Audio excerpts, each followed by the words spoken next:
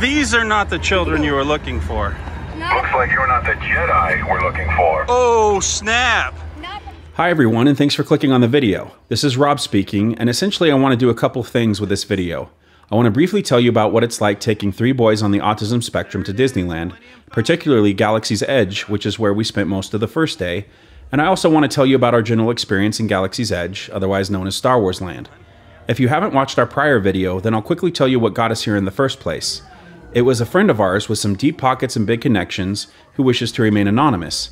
And when I say connections, I mean this person got us access into Club 33 at Disneyland.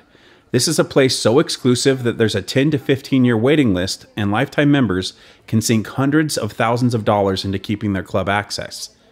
Disney staff also asked me politely to stop recording video when we entered, but they did allow me to take a few pictures inside the club, which was nice so I can show you a little bit of what that looks like. It was pretty neat hearing a friend talk about convincing billionaires with private jets to join the club. Just remember, not all rich people are greedy Scrooges, and we really appreciate our friend's generosity. I wish I could say more about our friend, but I'll just say this person works in a legal profession that allows a lot of perks. One of those perks was being able to enter the park early to get on rides ahead of the crowds, which is why it looks so empty at this point. So yes, as you can see, we are at Galaxy's Edge. I gotta tell you, when I first heard that Disneyland was making this place, I got really excited. Then I was really let down to hear they were creating a space in the park that very few people had even heard of. Black Spire on Batuu? Say what? Why not Tatooine, which was featured in all 3 movie trilogies, or the Rebel Base on Hoth, or my personal favorite, Endor? I mean, can you imagine walking around the redwoods of Endor with Ewoks and AT-ATs and A-Wings? Well, let me tell you, once you get past that mindset, you are actually in for quite a treat. This was more than the glorified Star Wars shopping center I was expecting. The theming is off the charts, and this area has the best ride in Disneyland, bar none. Let's start with the cast members. I heard they would give visitors some sassy talk, and we weren't let down. They censured me for beating up the Millennium Falcon on the Smuggler's Run ride. You might have finished the mission, but you caused a lot of damage to the ship, friend. Oh, yeah, that Resistance isn't too happy about that. No, we are not. She said we didn't do good. We damaged the ship. Oh, man. Right? I had the Mandalorian tell me to settle down. Can you say this is the way?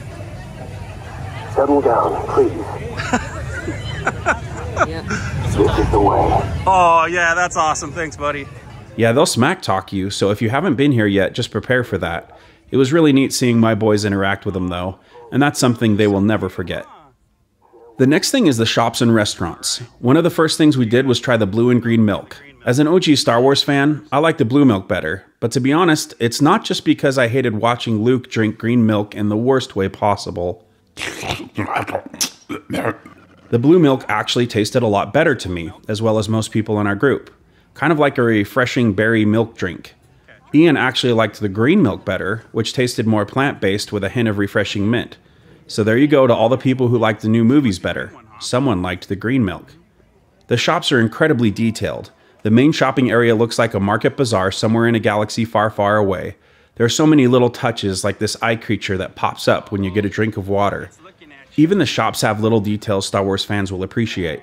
Of course, we had to get in a lightsaber fight in the Doc Ondar shop. Who doesn't like lightsabers? You can get kyber crystals here and some unique colored sabers. We didn't get the custom ones in Savvy's workshop because that was way too expensive. What's cool is just how much detail was in this shop alone. The Doc Ondar animatronic is so realistic you'd swear you've seen an actual alien. There's a display showing what's below the Sarlacc pit. Kind of gross if you ask me. There's a Yoda bust. There's so much in one area, it's really impressive. You could do an entire video on this one store, but don't worry, I'll keep things moving. Speaking of impressive, when you go all the way back into Galaxy's Edge corner, you'll see the Millennium Falcon, which all of us loved. What a piece of junk! She may not look like much, but she's got it where it counts, kid. There's no way to accurately portray the scale of the ship through photos or video, and it wasn't until we started walking around the Falcon to get on Smuggler's Run where I felt that Star Wars nostalgia kick in. This really did it for me. Seeing a full-scale replica of the spaceship we grew up with was pretty special. We will get back to the Falcon and Smuggler's Run in a bit. One of the other shops the boys wanted to see was this droid depot where you could build your own droid. Kind of like Build-A-Bear, but with robots. This was the place they chose to get their souvenirs, which were these little droid bots like BB-8 and R2-D2. There's just something about growing up with a beloved franchise and then seeing your kids get involved with the same universe with their eyes lighting up and big smiles on their faces. As a matter of fact, we had 3 generations of Star Wars fans in our group. Fun stuff. Now we're going to hop into the meat and potatoes of this day, or rather the bantha loin and lamtis, I guess. Of course, if your family has a hearty appetite, I would suggest then that old popular holiday favorite, the bantha rump. That was a little Star Wars holiday special reference for all of you fellow nerds out there. Man, that was a trippy show.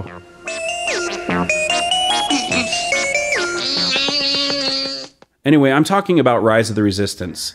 This was the main attraction we were hyped for. We heard a lot about it, and once we finally got on the ride, I can say for certain it did not disappoint. Now, if you're anything like me, you have mixed feelings about the Star Wars universe. I love the original movie trilogy and games like Jedi Knight 2, but when it comes to the prequels and most recent movies, I like some aspects, while others I could really do without. Now get out of here. No, Mrs. Stay. I did really like Rogue One. That was a fun movie. So basically what I hoped for was a much larger version of Star Tours with the original cast and original settings and so on. But I guess Disney wanted to move in a different direction, and that involved modeling this ride after the most recent movies, episodes 7 through 9. As such, I thought I wouldn't care about this ride. Turns out I was very wrong. It's now my favorite theme ride of all time. It used to be Jurassic Park at Universal Studios, but sadly that one was altered. Let's jump back just a little bit. We do need to talk about bringing autistic kids on one of the most high sensory rides in existence. Now, some people on the autism spectrum crave high sensory input. Other times they want someplace dark and quiet so they can calm down. One of the things most people with autism will tell you is to get a good pair of headphones, and we did. Our kids use these off and on, and they really helped during the parades and fireworks later on the next day. Another thing autistic people will tell you is they want space, as many on the spectrum don't like being touched. This was a tall order in one of the most crowded lines and one of the most crowded places on planet Earth, so we created a buffer zone around our oldest son, Ian, who doesn't like being touched. We had an adult in front of him and one in back so we could create a pocket of space for him. This worked most of the time.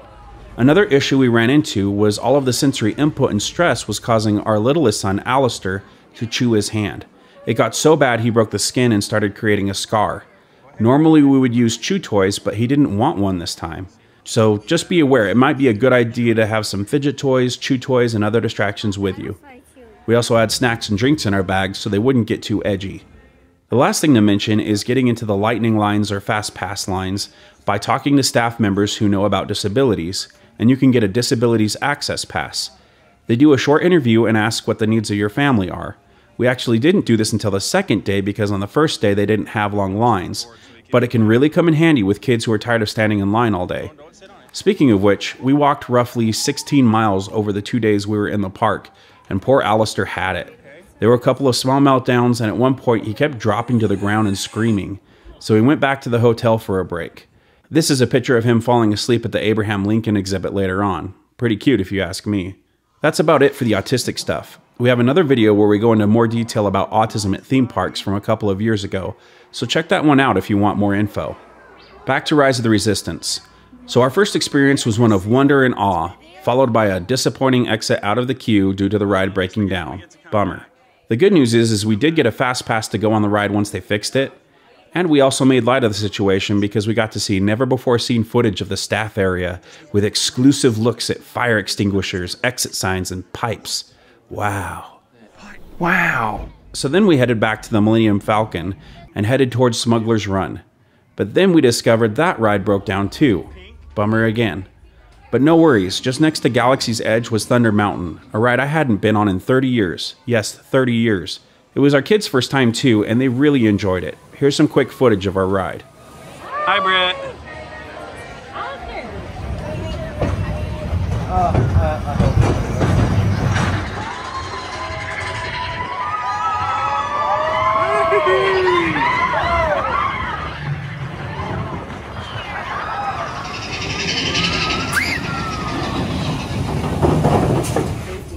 Okay, so we checked the Disney app and Smuggler's Run was working again. This ride was interesting. To me, my favorite part was just seeing the inside of the Millennium Falcon. The ride is cool too, don't get me wrong. You get to work as a group to recover resources and blast enemy fighters, But to be honest, it's really a next level version of an arcade game. Truly the best arcade game you can imagine, but it's not what I'd exactly call a ride. I know I sound picky, but I only mention this because after we got out of Smuggler's Run and actually got back to Rise of the Resistance, I realized just how next level that ride is. It's so impressive that my youngest son actually thought he traveled to space. No joke, the transition into the ship you ride in is so convincing our little son Alistair thought it was the real deal. We're in space! Pilots! Remain where you are! The rest of you, move along. We're in space. Oh my God. That's impressive stuff right there. And talk about a waiting room. The stormtroopers actually move too if you pay close attention. The whole thing is just one big set piece after the other. Here are just some of those highlights. Tell them it's a prisoner transfer. Hey, Alistair. Uh-oh, there's a droid. A probe droid. You're lucky it didn't spot you.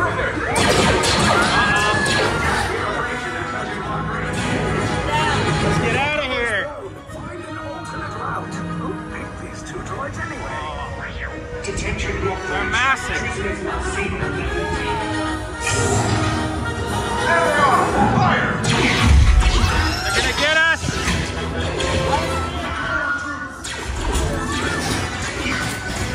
This thing box just for us. Take bullets now. We'll leave. Hurry! Finn. I said down!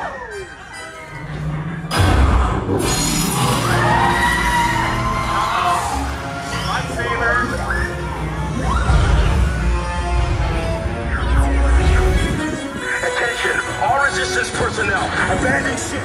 I repeat, abandon ship. This is the You will tell me the location of the secret base, and then I will destroy you and the resistance.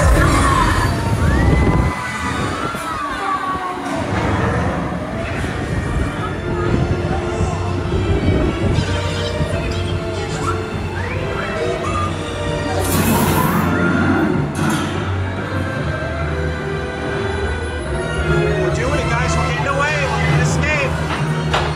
We're gonna escape.